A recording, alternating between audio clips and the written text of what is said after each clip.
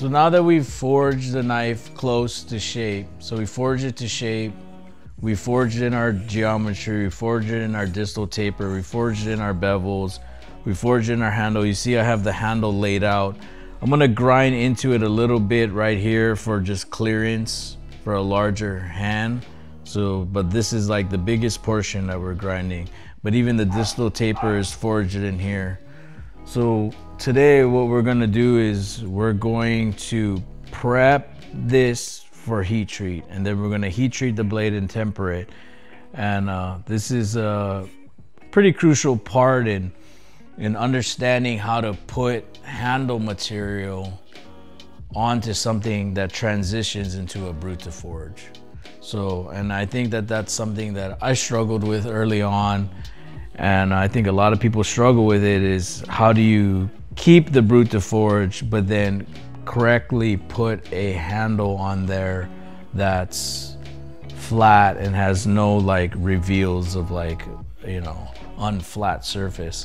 And you don't want to put handle material on there if it's not flat, and then you just kind of clamp it and bend it to it, because that will eventually pop. So we're going to show you how to prep your knife. So that's step 2.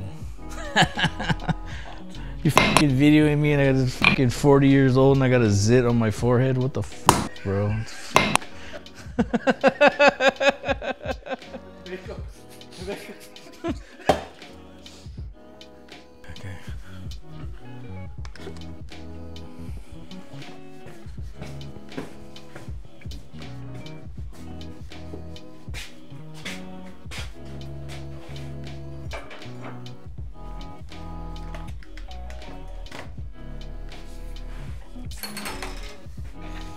So with this process, when you're doing stock removal of a blade and you're cutting it on a 90-degree angle, you're gonna really want to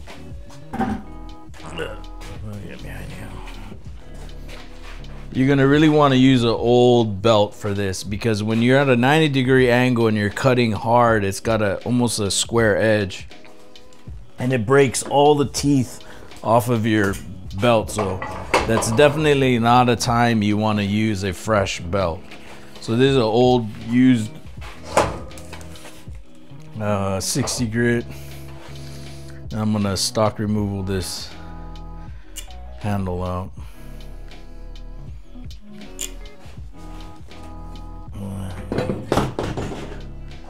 Okay.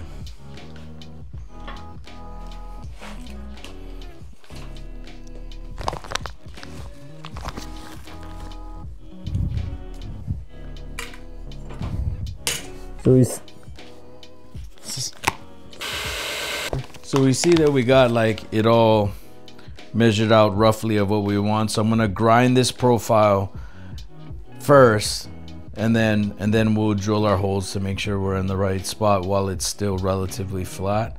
And then from there, I'll show you what to do next.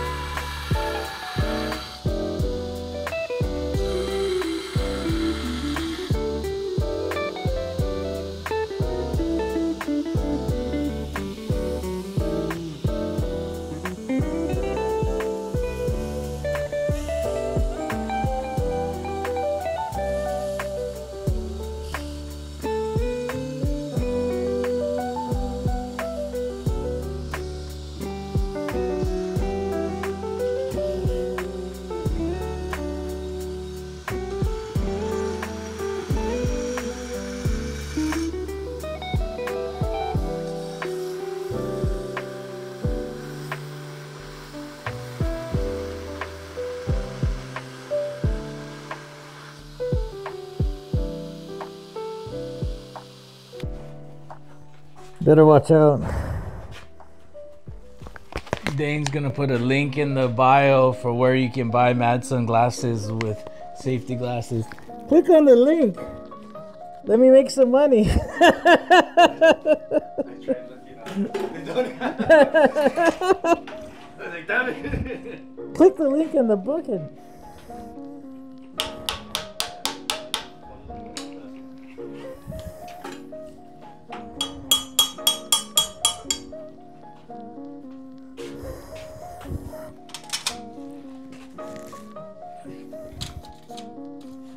We got a different link in the bio, huh? Unlike most links in the bio you see.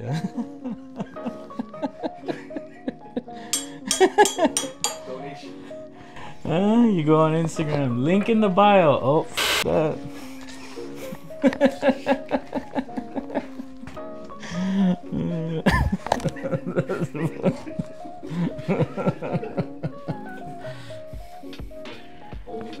We got some wholesome link in the bio, bro.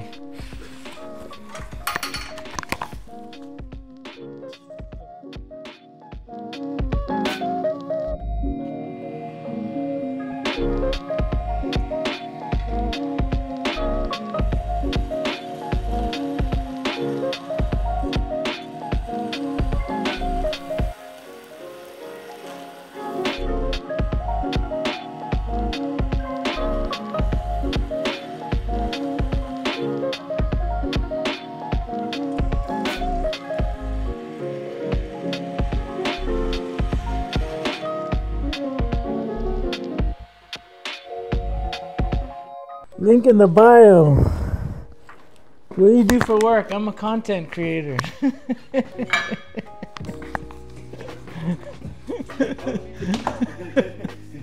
Go to red.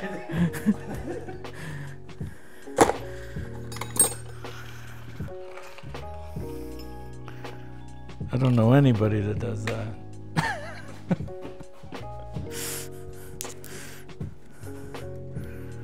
Okay, so now we're gonna. So now we got some space, and we can always go a little bit more as we're going, but feels good.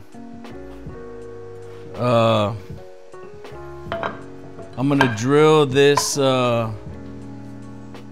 pre-drill this handle now because the steel is annealed and it's soft. You won't be able to drill it once you harden it. So that's why it's so important to do all this work now before you harden it, because it gets a lot harder and a little bit more difficult as the after the heat treat.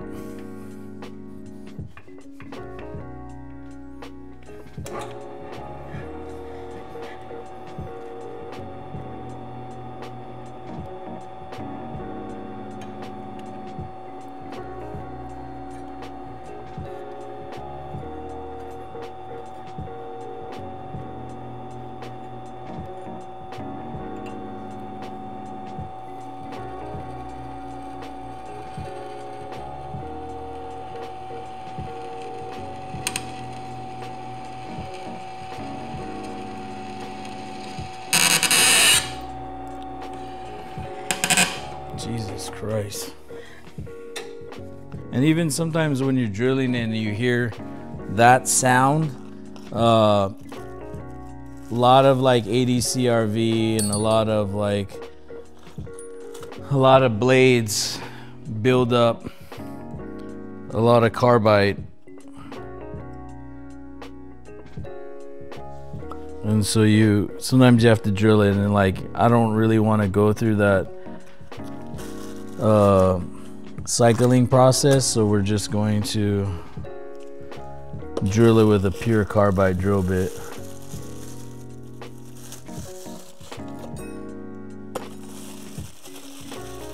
Pure carbide drill bits are a great tool. They are delicate and really fragile, so you have to be careful. It's like pretty much like drilling steel with a piece of glass.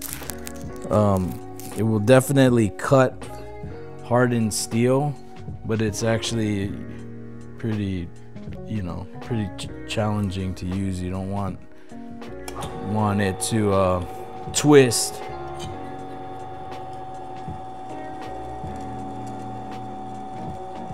Because it will just shatter, you know what I mean?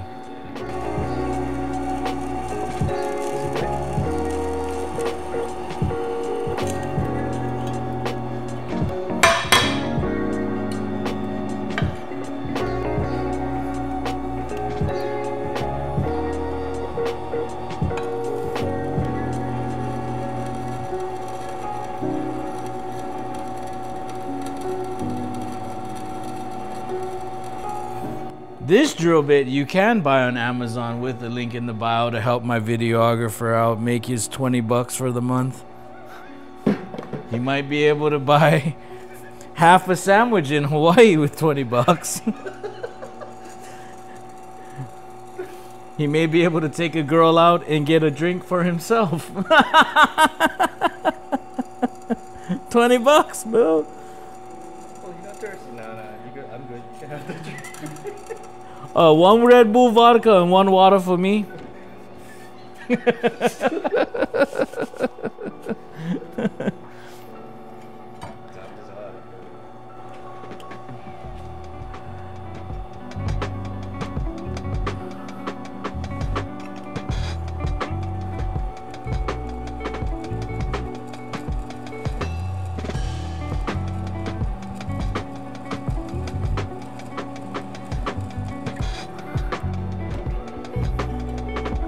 As you can see, we're extremely precise here. Got a 2x4 full of holes and I'm holding it with my hand.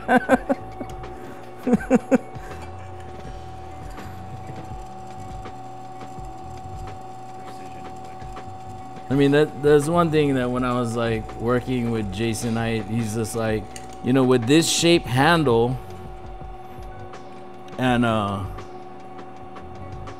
you know, with this shape handle and doing 6-pin, like, and I only do 6-pin like this, or I do Corby bolts, and 6-pin is like really on there, and I believe in it. But when you have 6 pins, like, to try and actually find center or like some sort of like even, you know, even proportion to something like this, there's nothing that's really even. Or so Jason always says, like, just make it pleasing to the eye, you know what I mean? And that's kind of what we're doing.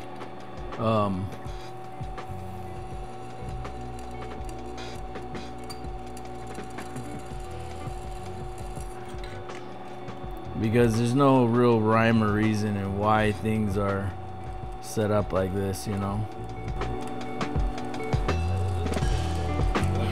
Yeah.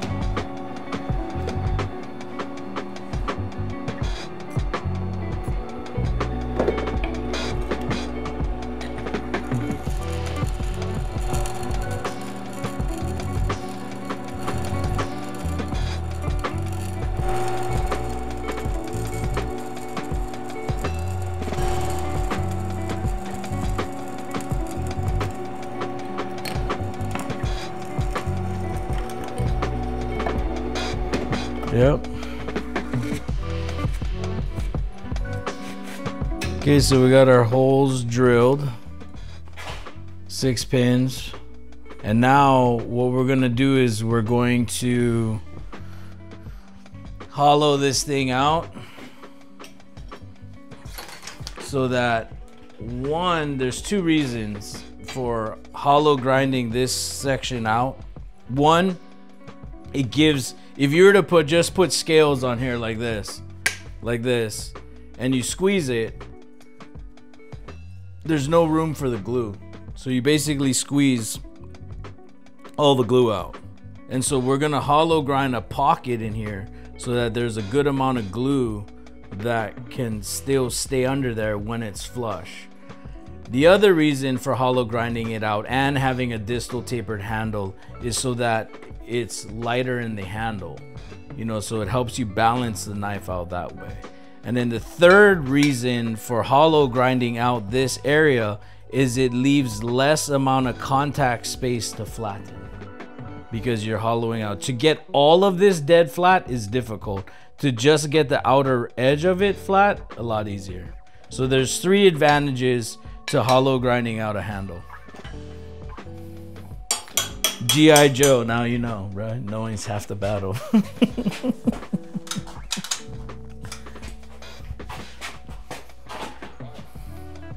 And I suck at hollow grinding a fuller, so this is good practice, right?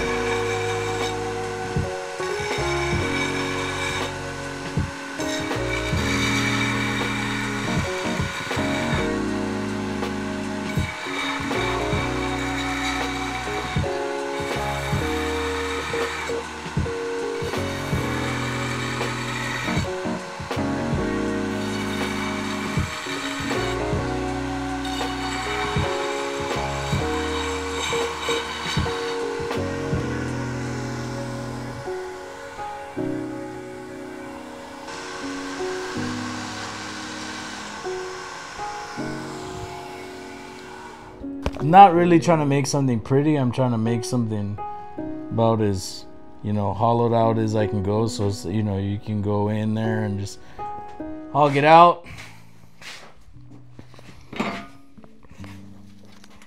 Now,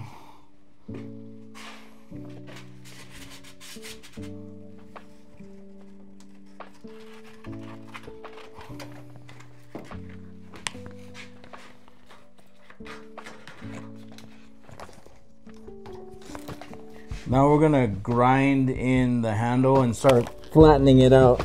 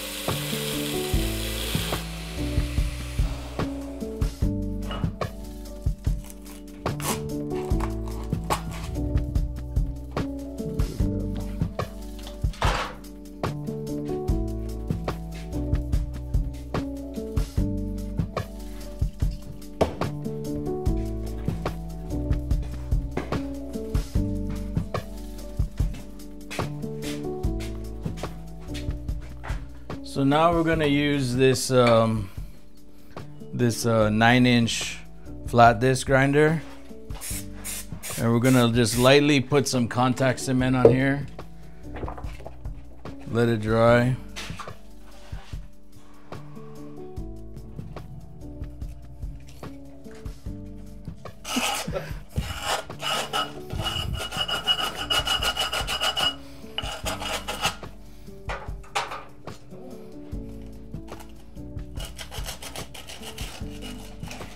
I was watching Ameribraid for their hyper disc put on a piece of sandpaper, and they didn't file like the abrasive off like what I just did, and I said, boy, none of you motherfuckers skated, did you? Like, this is how you put a skateboard deck on. Yeah. I was like, bro, no skateboarders there. And there was so many people that like that comment. They're like thinking the same thing, like, you know. So you bust off all the abrasives, and all you're left is cutting a piece of paper, you know. That makes sense. You know. And it's just a cleaner transition.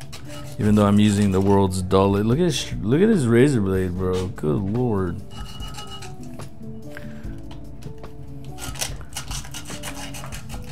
Okay.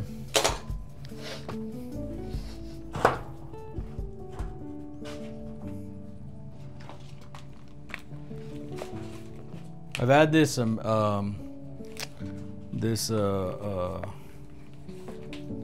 AMK disc grinder for years, dude. I love it. Okay, so now we're gonna grind this dead flat, and we're gonna try and transition this into the Brute to Forge.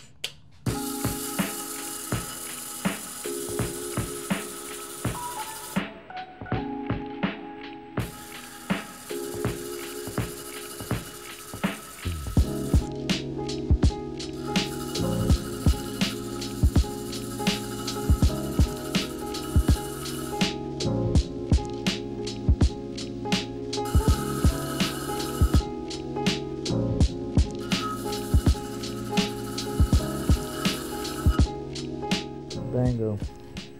Okay, now we're gonna do the other side.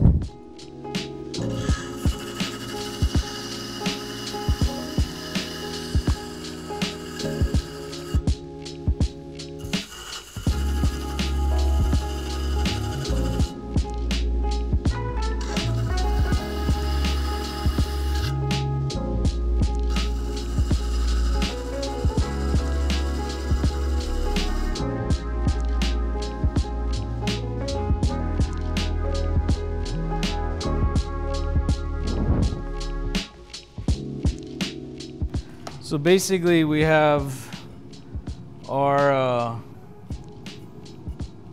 handle all set to go.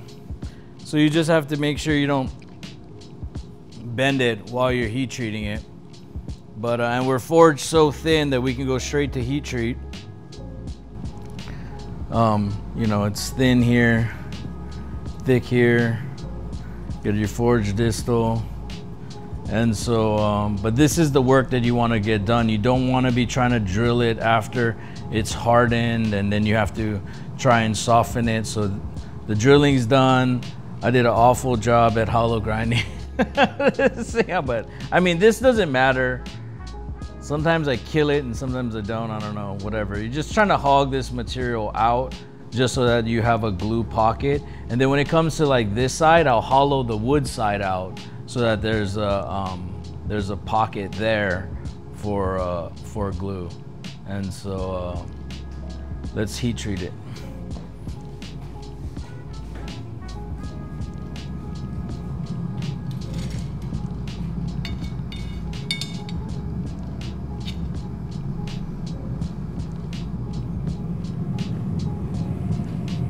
So heat treating is a very crazy thing. Like if you have, there's a lot of people that do not believe in heat treating in a kiln. And you know, hold on, my glove.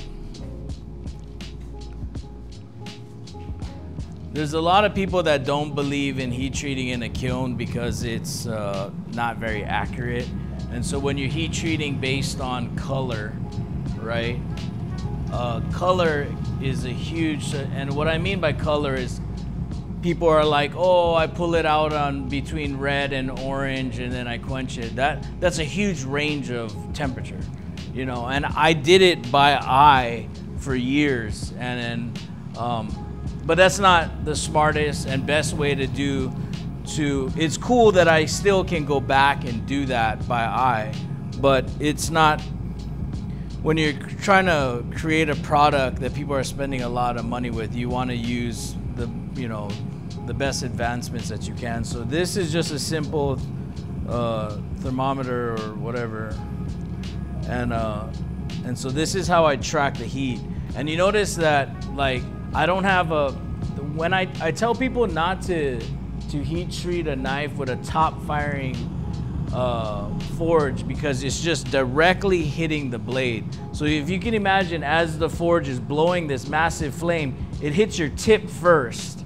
And let's say now you have two, right? So it hits your tip first, then your tips again, and then it comes tip, tip, right? So it's just smoking the tip off your knife. So you always, like, if you have a top firing forge, what you want to do is go around the direct flame and then pull it back and drag it out and then quickly come out at the tip, right? So you want to go past it. I mean, and that's a lot of work. And when I see people with top firing forges and they just got the shit in there and they're not moving it around and feeding it in there, your grain structure on your tip is going to be so enlarged and it's going to be so much more hotter. Now, the reason why I heat treat out of this kiln is because this kiln is probably the most this forge, because this forge shoots in a circle, so it's a vortex style forge. And Peter Schwartzberg built this forge for me, and it's probably one of the most accurate forges that I've ever come across. And so that's why I like to heat treat knives with fire. Like, I think that it gives it life, like, and there's nothing wrong with heat treating a knife out of a kiln. Like, I have a kiln. You know, I have two kilns, you know, but I'm off grid, so I have to run a generator to run this, and it's $15 an hour to run it, and this thing takes like about 2 hours to get up to temp. So I'm like, I just do it from the forge. Been doing it for a long time.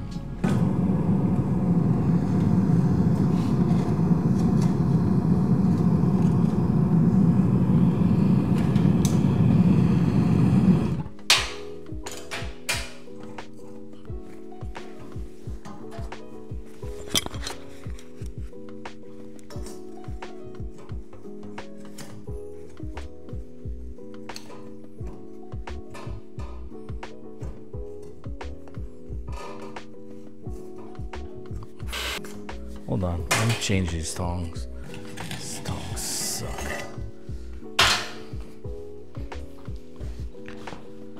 Find a different tong tong tong tong tong tong tong.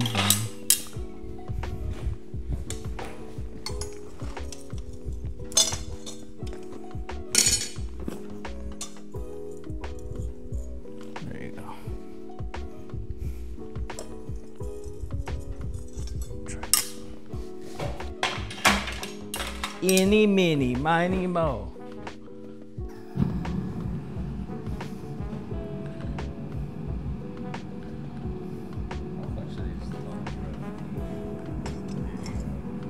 I don't know. I bought all of these tongs in one shot. And then the rest of them I made or I had somebody else make, and then I was like, I need to be a big boy and actually just buy some.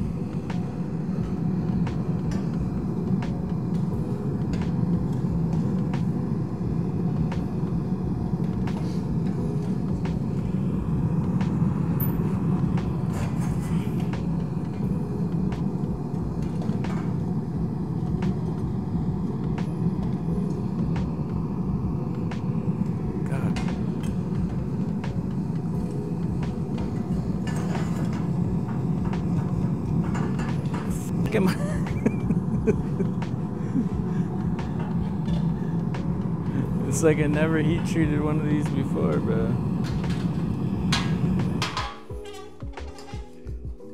Huh?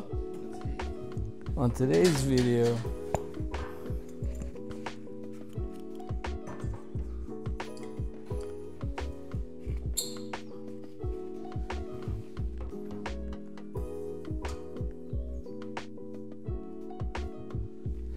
Okay.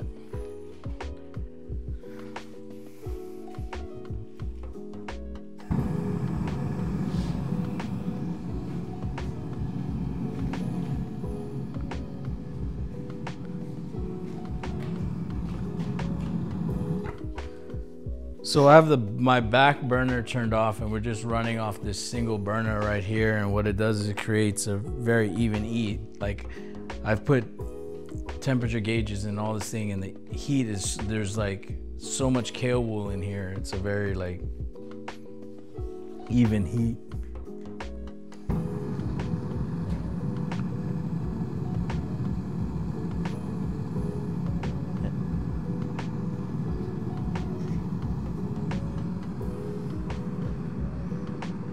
Basically, you can see I have this thermometer. What is this thing called? It's called something. It's like a, I don't know, whatever. But you can see its color. So like once the blade becomes the same color as the tip of the, what is this thing called? It's called a Google. Hey, Google it. It's called a parameter or I bought it on fucking Amazon.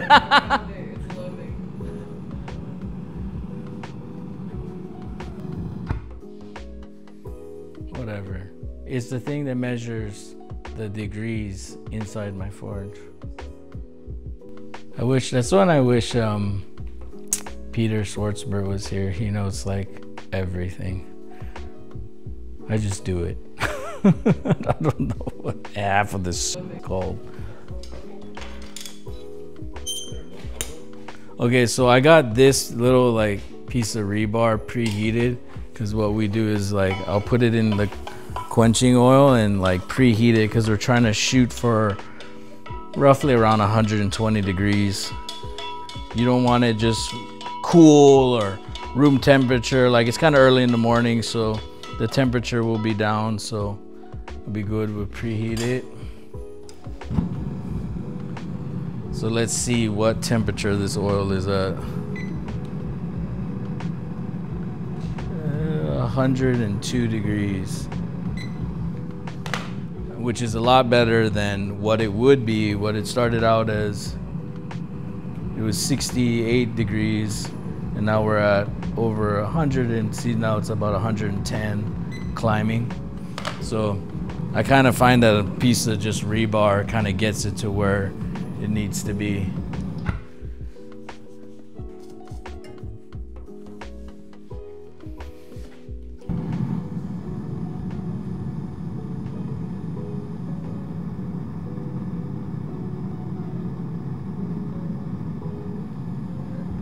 I got this steel from Alpha Knife Supply, and they wanted me to try it. It's I don't even remember what it's called. It's I had to look it up on their site.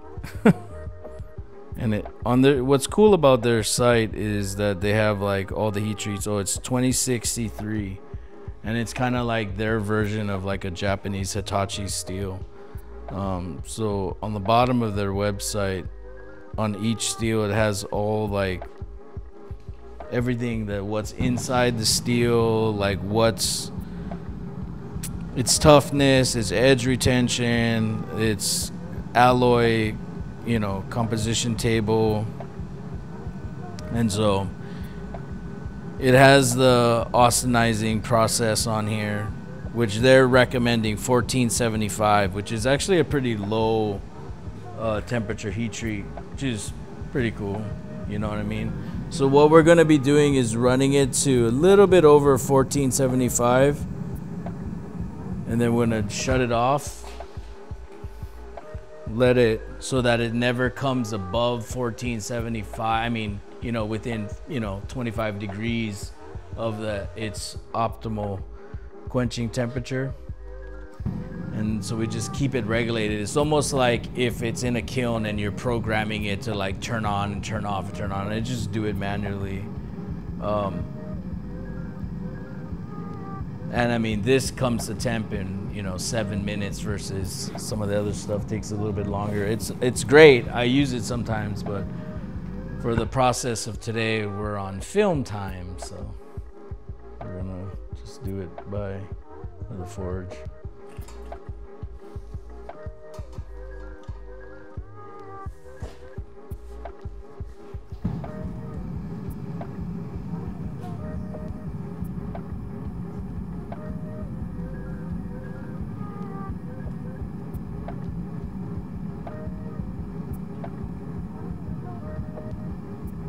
And this is where this thermometer takes a lot of the guessing out, because when you're going visually by color, it could be just the different times of the day can change the coloring. And that's why I have this shadow box in here, so that you can put the knife all the way in here to see like the coloring if you are doing it by eye. I'm not doing it by eye. This takes all the guessing, so you don't have to shut the lights off. You don't have to be in the middle of the day or at night. Like let the thermometer do its job,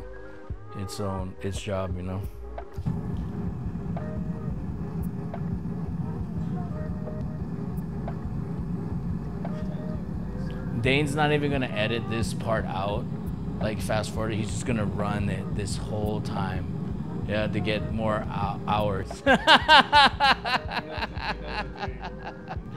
Like, dude, cut the nah, bro, just leave them. People go. We're calling it a vlog style.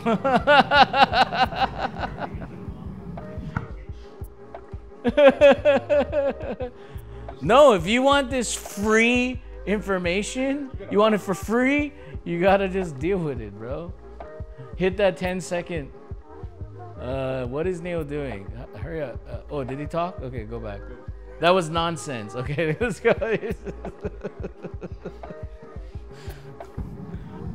Tutorials with Neil T. Kamimura. How to make something sharp and pointy. No, you know how good Dane is as a videographer? People think I'm like really tall.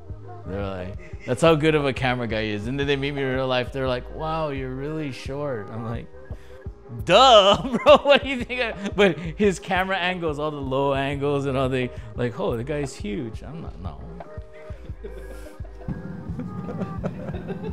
That's, a good camera guy. Oh, I know. People always come in the shop and say two things. Oh, it's a lot smaller than I thought, and you're a lot shorter than I thought. I'm like, what?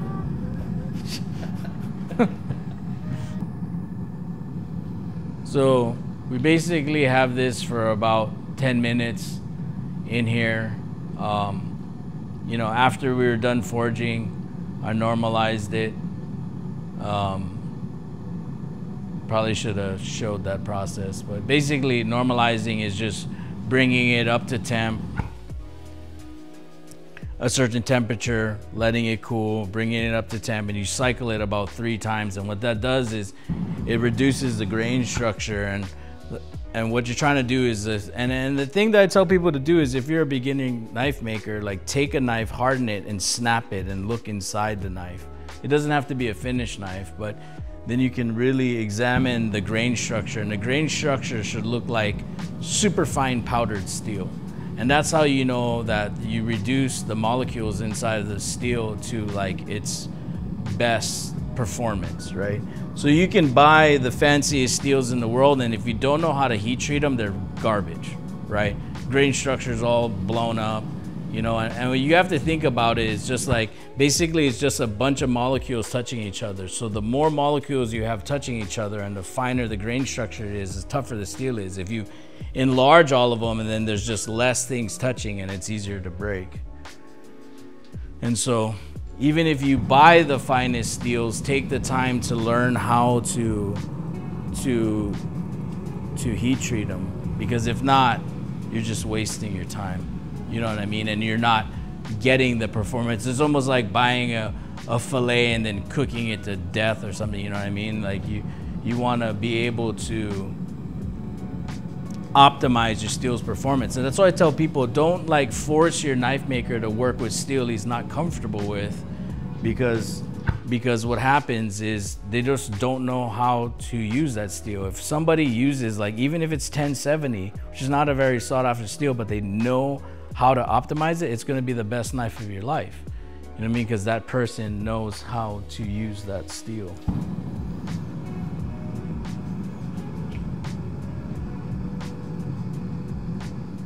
So when you're going in for the quench, which we're going to do pretty soon, you're going to want to go all the way in, not halfway in, not slowly in. You want to go all the way in. Then you're going to want to pull it up and down and move it back and forth, because you're trying to prevent a vapor jacket, you know, because what's happening is it boils, an air pocket is developing around the blade, and then it stops it from cooling. And what you're trying to do is cool it as quickly and as smoothly as possible, so it can transform from austenite to martensite through this 1475 to 900, 600, that's when it's building. You know what I mean? So the quicker and the smoother that you can get it there, the better the blade's hardness will be.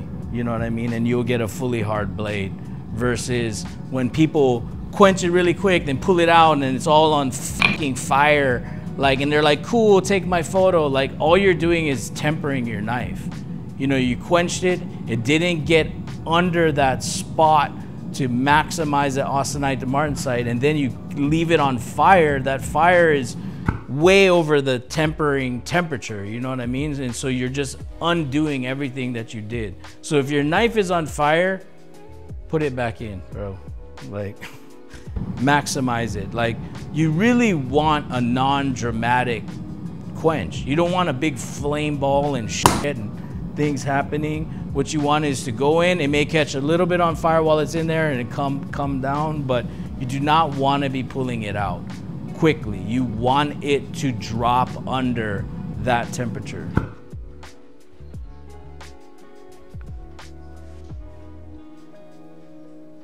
But like Forge and Fire, they did that all the time. You know, they got the pictures of the knives on fire with them quenching it. And the reason is not necessarily that the knife makers don't know what they're doing, but they don't allow you to bring a temperature gauge or a kiln. They want you to do it by eye through a double burner forge. That's just, they won't let you adjust the forge. So that thing's running at 1,000,000 degrees, right? And so, and you're in studio lighting. So what you think looks orange in studio lighting is probably 200-300 degrees hotter than what you think it is in a normally dark shop, you know? And so that's why you see so much flame balls and knives breaking it, is because of that reason. Okay, you ready? Get ready to do this.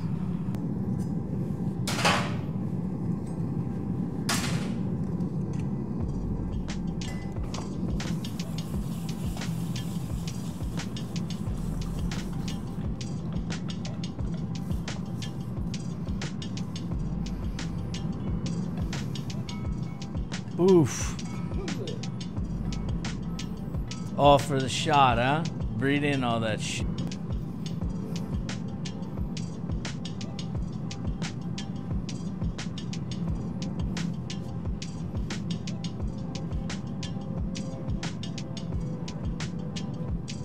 And a good way to look at it is if it's not boiling around it, it's a good time to take it out.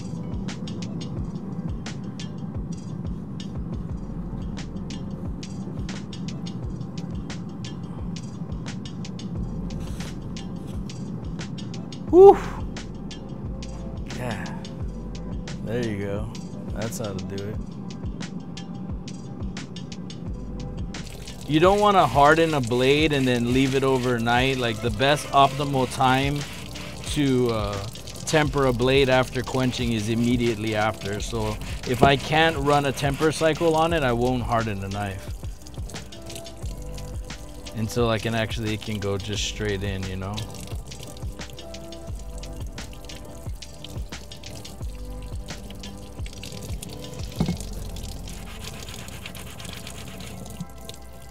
And we want to wash that oil off so as it's baking in the oven, you know. So I got the kiln on. We're gonna run it for 2 cycles for 2 hours, and that's it. On to the next. When it's done, we'll show you how to flatten it again, and then like final flatten it, finish grind it, hand sand it, etch it, patina it, put some handles on it, sharpen it, do the whole shebang.